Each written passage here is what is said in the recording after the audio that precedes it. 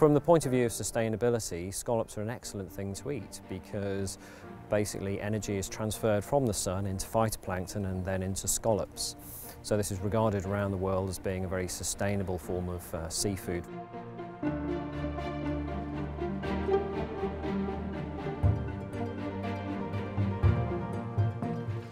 Scallop dredges differ a little from trawls in that they have solid steel rings on the bottom of the fishing gear. Now the advantage of having those is that they remain open, so unlike fishing nets they don't close up. And that means that any other organisms that get caught in the catch can fall through back onto the seabed. We know from our own research that when you look at the bycatches associated with scallop dredges, the proportion of fish that are caught as the bycatch is relatively low, and very low when you compare it to other forms of trawl fishing. We have an association with fowl fish insofar as they're part funders of a PhD which is being undertaken by Bangor University with a student called Claire Shostak. Basically, the scallop industry as a whole is very keen to improve the knowledge about scallop stocks and also improve our knowledge about, scallop biology in general. There is very little known about the fishery. It's not a quota species, and there's never really been a huge amount of science, as there have been with other species. So any data is obviously feeding into future management. So when I'm sorting through the dredge contents, looking for the different bycatch species, it's relevant to the Marine Stewardship Council sustainability certificate, because you need to understand that you're not catching other species that are perhaps endangered or a significant high amount of any other species that could be therefore impacting another fishery.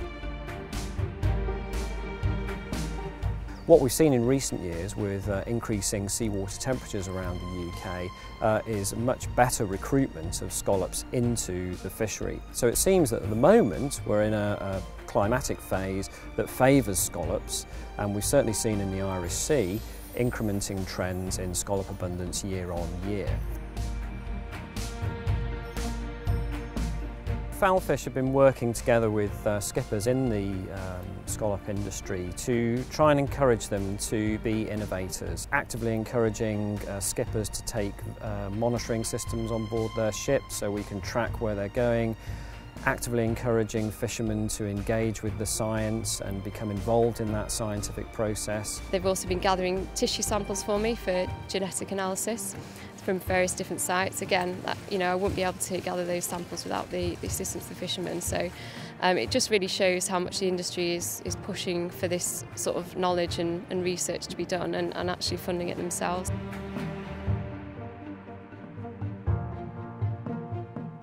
It's certainly possible to manage scallop fisheries in a sustainable way in the UK. Inevitably, when fishing gear has a direct contact with the seabed, the animals and the habitats that live there will be affected.